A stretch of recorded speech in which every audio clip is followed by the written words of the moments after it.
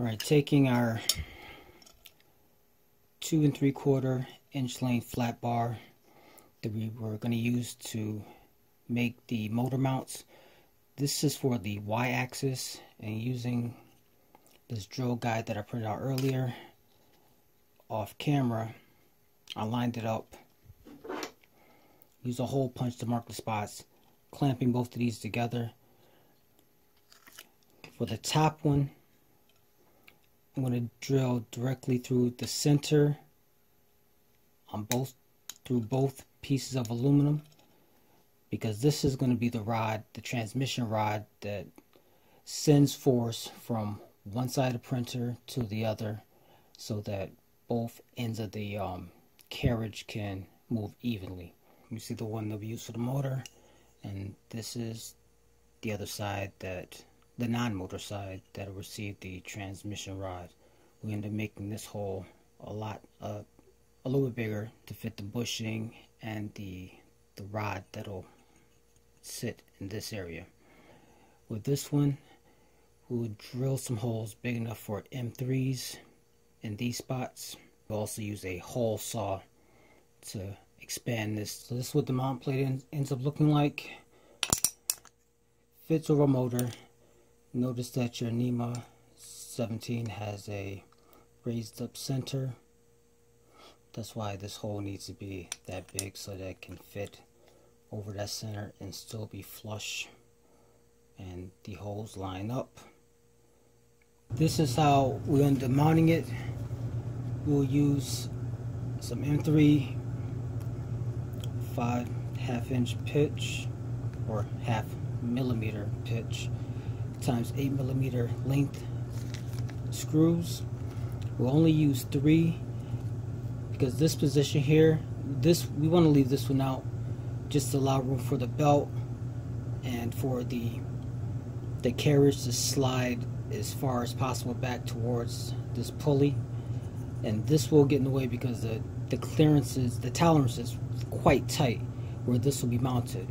We'll end up drilling holes through here, but this is just, we're putting this in here as a placeholder for right now. The orientation may change depending on where we mount our electronics.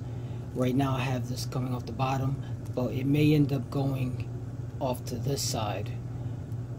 I'm not sure yet, because I'm thinking about mounting the electronics in a different place than the last printer. So, but this is easily changed. Take out these bolts and just turn it clockwise or counterclockwise to reposition the motor. For those of you that may decide to go with this brass tubing, see if I can focus on this. This is what it is. These are the dimensions. I got this at a local craft and hobby store. Okay, and you probably can get this online as well.